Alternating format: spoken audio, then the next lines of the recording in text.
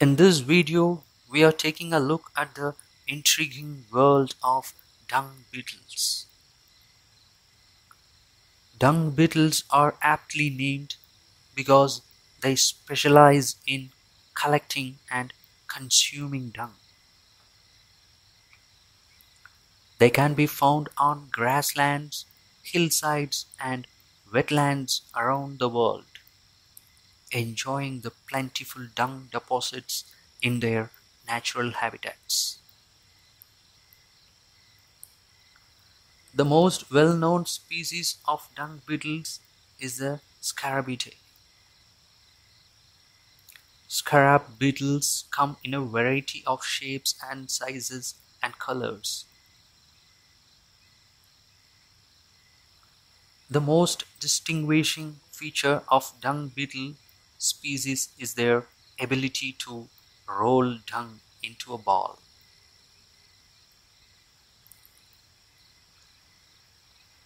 Dung beetles come in a variety of shapes and sizes, as well as a range of colors and patterns.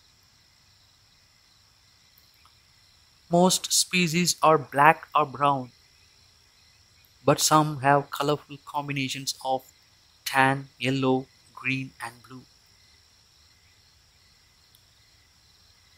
Generally, they are small in size, featuring shiny, rounded bodies and short antennae.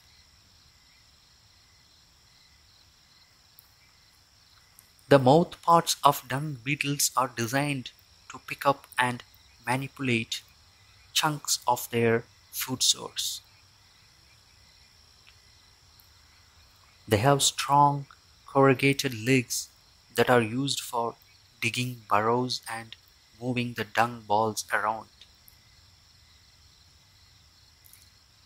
Some species also have longer, slender antennae. Certain species show impressive adaptations such as claspers, spines, and other types of armor that might help them protect themselves from predators. The dung beetle begins by first searching through piles of dung for a suitable piece to start with. After finding the right piece, the beetle begins to pupate the dung.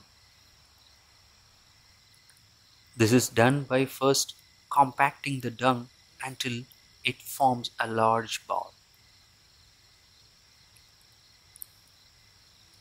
The beetle then creates smaller segments of the dung and attaches them to the larger ball, creating a perfectly round sphere.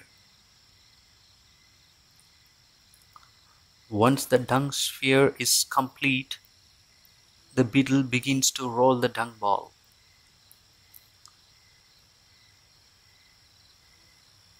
It rolls it away from the pile and over obstacles like stones or grass to a safe and stable place where it can be stored and enjoyed later.